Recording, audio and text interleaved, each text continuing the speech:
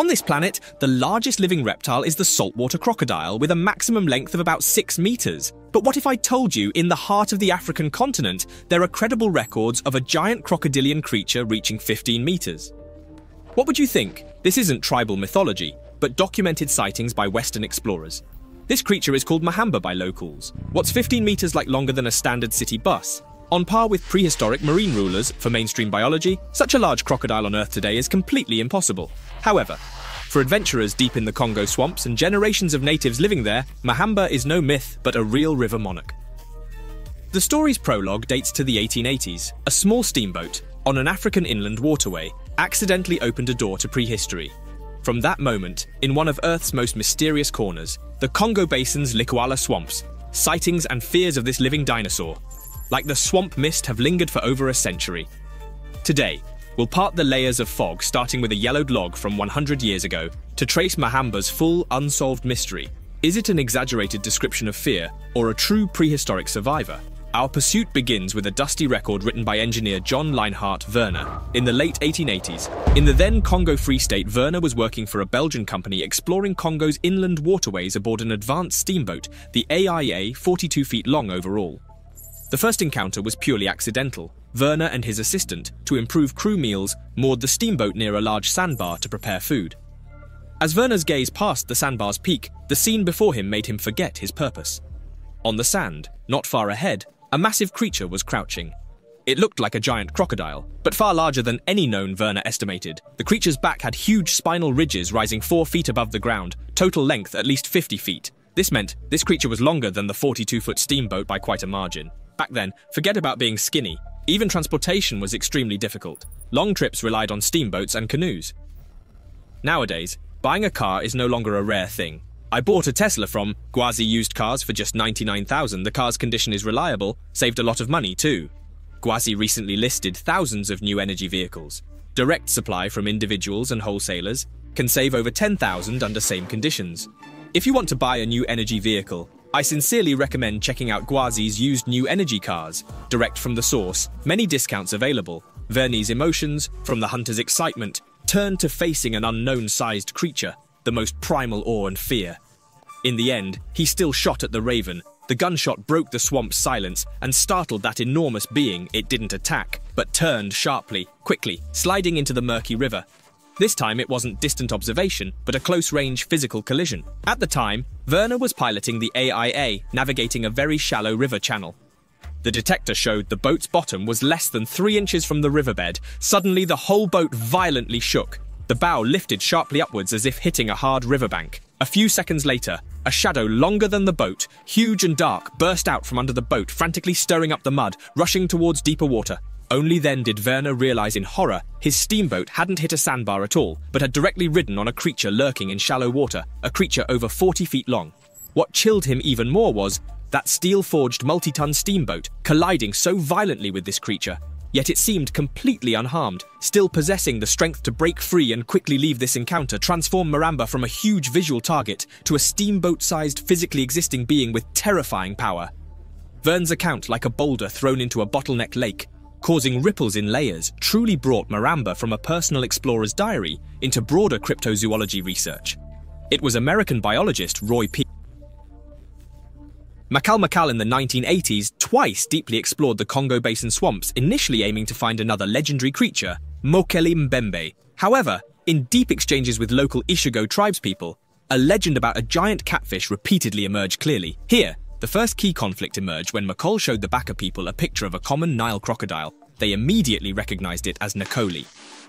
In their cognitive system, Nakoli is common, although dangerous, but a familiar large animal. But when Mokele mentioned giant crocodile rumors, the locals' expressions instantly became serious. They firmly stated that the creature was definitely not Nakoli, but a completely separate, much larger and more aggressive being Mhamba. According to the Baka people's description, Mhamba far exceeds Nile crocodiles in size.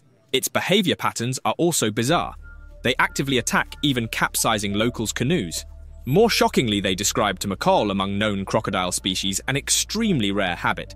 Mhamba rests in massive underwater caves or tunnels. These caves' length reportedly extends from 50 to 1,000 yards. If this description is true, it not only explains why this beast is so hard to find, but also adds a whole new puzzling ecological dimension to its mysteriousness. Now let's shift our focus from the Congo rainforest temporarily to paleontological fossil records. Did Earth truly ever have crocodiles of such size? The answer is affirmative. About 112 million years ago in the Cretaceous, a species lived on the African continent known as Sarcosuchus, or SuperCroc. Based on discovered fossils, adult SuperCrocs could reach 12 meters in length, nearly 40 feet, weighing over 8 tons. Its skull alone was 1.8 meters long, equivalent to an adult human's height. This sparked intense debate among scientist cryptozoologists. Represented by Roy McCall, proposed a bold hypothesis that vast Congo Basin, over 500,000 square miles with 80% of its area still unexplored swampland, might be like a time island, providing perfect refuge for these prehistoric beasts. However, mainstream biologists strongly refute this. Paleontologist from the University of Chicago, Paul Sereno, clearly stated, "Where's the evidence?" They point out that to date, not a single bone of this unknown giant crocodile tooth or any form of physical remains has been discovered or authenticated. A reptile expert from Cambridge University believes humans in extreme fear states easily misjudge the size and distance of things they see, exaggerating them.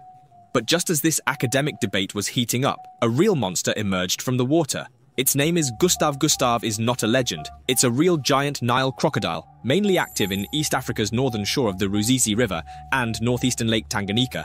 Based on long-term tracking research, French biologist Patrice Fay estimates Gustav is at least 18 to 20 feet long, weighing nearly 2,000 pounds. However, what made Gustav infamous, even notorious, isn't just its massive size, but rather its unbelievable record of bloody killings. Though the documentary, Capturing the Killer Croc, claims 300 died in its jaws, Fay later clarified, the actual recorded death toll is 60. Even so, this number is still chilling. Gustav's terror is also evident in those almost inexplicable characteristics. First is its bulletproof nature. Fay, in close observation, clearly saw on Gustav's body, right shoulder blade area, obvious gunshot scars. Besides that, it has 3 more bullet holes and a deep wound above the right flank. Local troops and some hunters tried to kill it with AK-47S and other weapons, but all failed. Next is its strange hunting behavior. Unlike other crocodiles, Gustav doesn't seem to kill just for food.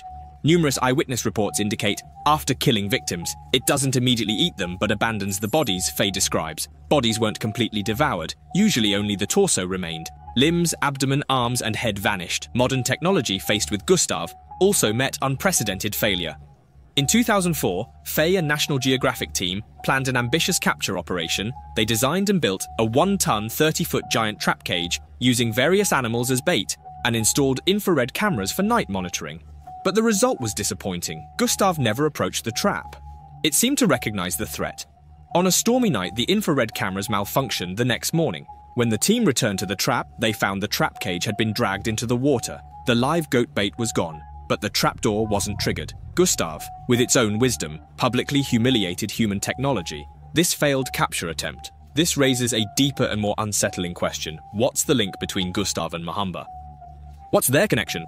One possibility is giant Nile crocodiles like Gustav are the true source of the Mhamba legend. A 6-meter-long creature with 60 confirmed kills, a real monster evading modern tech. Through word of mouth and fear-fueled exaggeration, it grew to a 15-meter prehistoric beast. This makes logical sense.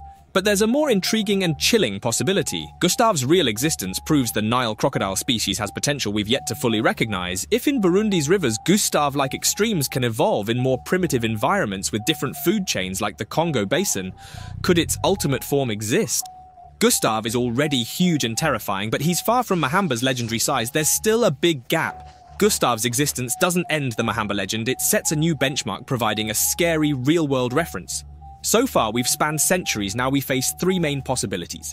First, an extremely exaggerated giant croc. Gustav's real existence raises the species' danger to new heights. A terrified eyewitness encountering a 6-meter beast might overestimate its size to 10 or even 15 meters. This fits human psychology. The second is more exploratory. An unknown new species or rare gigantism case. The Congo Basin's vast rainforests remain Earth's most biodiverse and least studied areas. We can't rule out the existence of a larger, undiscovered crocodile relative. The third is the boldest theory, the living fossil hypothesis suggesting Mhamba is a surviving prehistoric giant croc. This theory's likelihood is lowest biologically, but in an area over 500,000 square miles.